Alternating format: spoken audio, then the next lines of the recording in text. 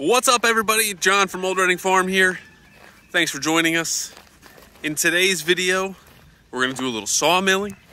We're gonna do a little talking about wood. We're gonna take a little walk through the woods. I mean, it's gonna be a great time. It's gonna be one of those videos where I just blabber at the camera, so I hope you're ready for that.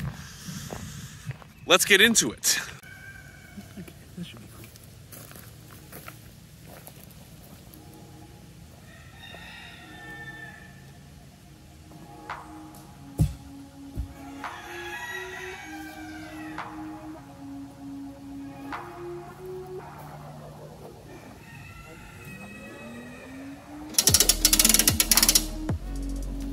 Got to get the WD-40.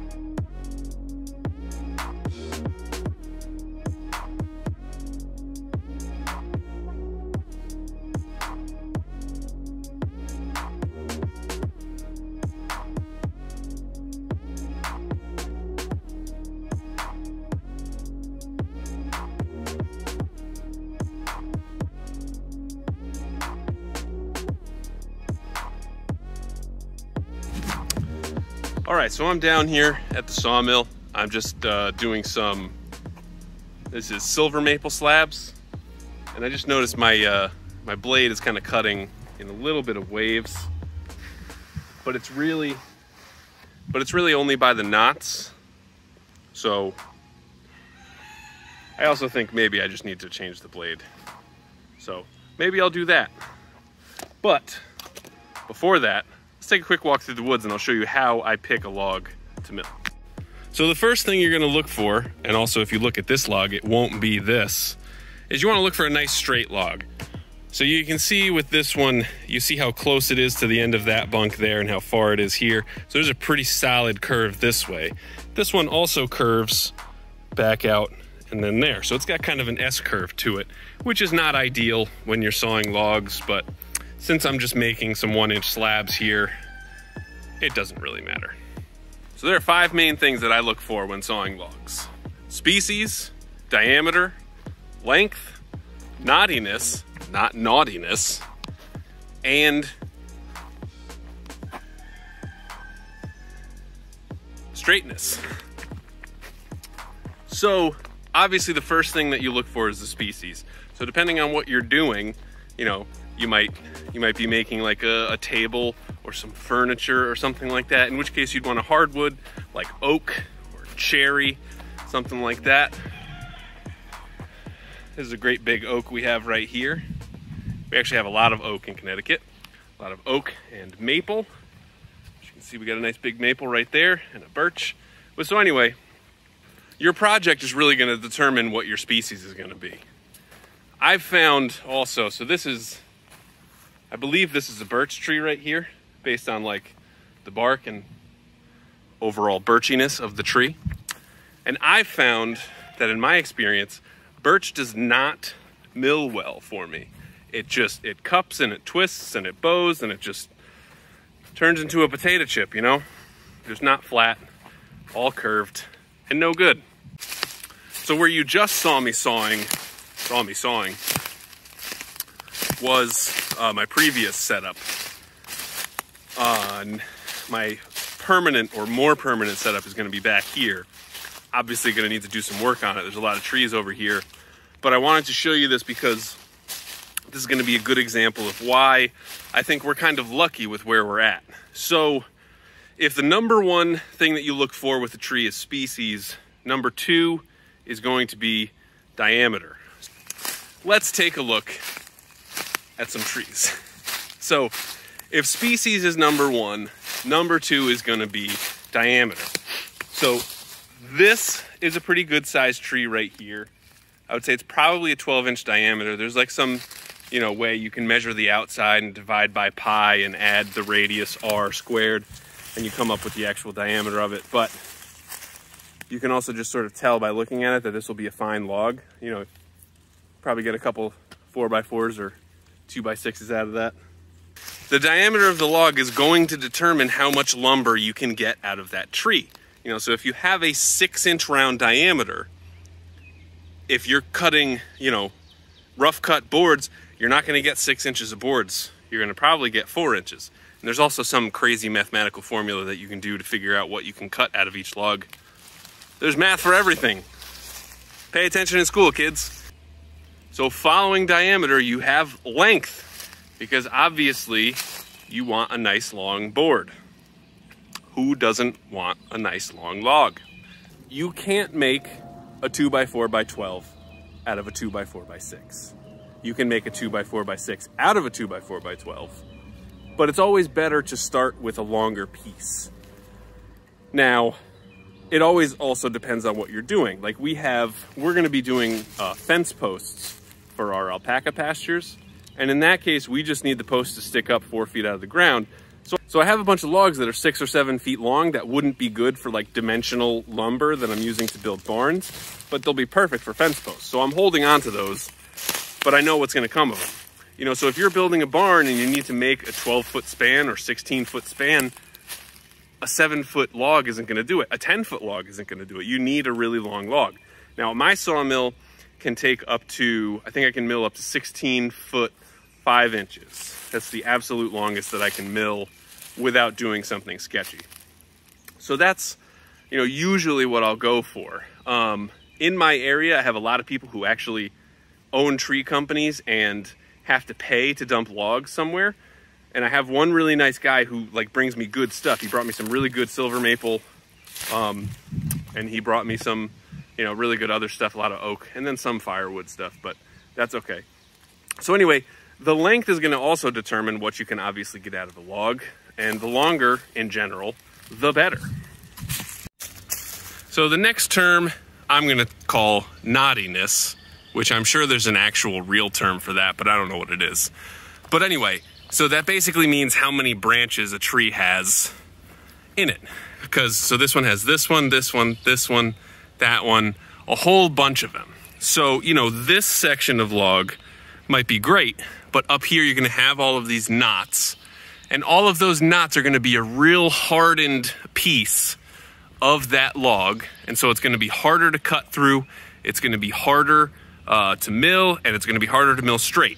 Because like I was saying before, when I was doing my sawing, I would hit a knot and then the blade would move a little bit. Again, I think I have a dull blade, but that does happen. So it's better if you can have big sections that don't have knots. And so that's one of the situations in which I think we're sort of lucky, because all of the trees on our property are, well, not all of them, but most of them are old growth trees, and they all sort of grew at the same time. History of our property, apparently it used to be a farm, and then at one point they stopped farming, and so all these trees grew.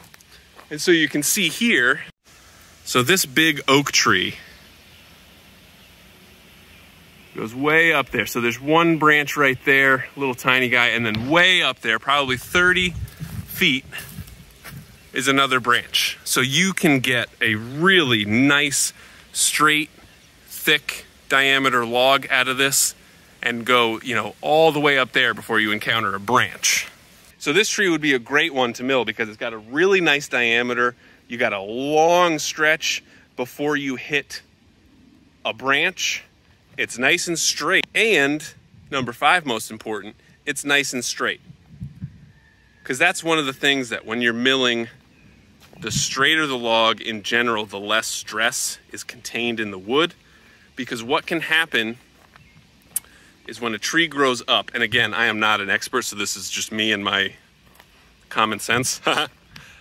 When a tree grows up and it gets branches or whatever, for whatever reason, if it starts to curve, in the back side of that curve, i.e. the longer side, there's more tension stored because that's where the tree is really holding itself up. And I'm gonna see if I can find an example.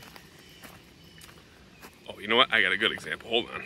So we were actually looking at this maple tree earlier, and so you can see this section is nice and straight, and then it curves a little bit this way, and then it curves back this way, and then it sort of gets straight again, and then it curves that way. So one of the most important cuts when milling a log is that first cut. Because what you're gonna do is you're gonna cut the bark off the top, and then you're gonna flip it over so that it's flat on all the bunks, so that you use that basically as a reference for the rest of the log. So if you have a curved log to start with, it's much more difficult to get a straight cut. And now, like you saw, the log that I was cutting is curved, but I'm probably just gonna use that for little signs that I'm gonna try to carve, because I just got a new Dremel tool, which I haven't been able to use yet. I've been so busy.